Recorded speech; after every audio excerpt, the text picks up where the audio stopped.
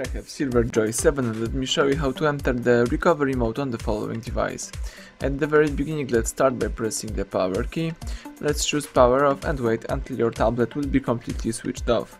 Afterwards, let's use the following combination of keys, power key and volume up. Let's hold down together these two keys for a couple of seconds. Keep holding those keys, power key and volume up. And as soon as Siver logo pops up on the screen, you can release both keys. So it is now. Now you may release both keys and let's wait until the Android system recovery pops up on the screen.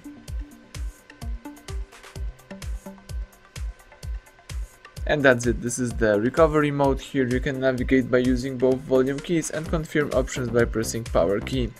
So you may here apply update from ADB, you can apply update from the SD card. You can also update the device by using a cache. You can wipe data factory reset, so you can accomplish the hard reset operation.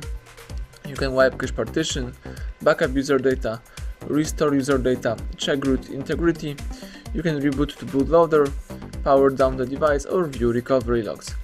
If you would like to choose something, let's press power key. If not, you can quit it by highlighting power down. By choosing reboot system now. Let me choose the reboot system now. Let's press power key and the device is quitting the recovery mode and booting the normal mode.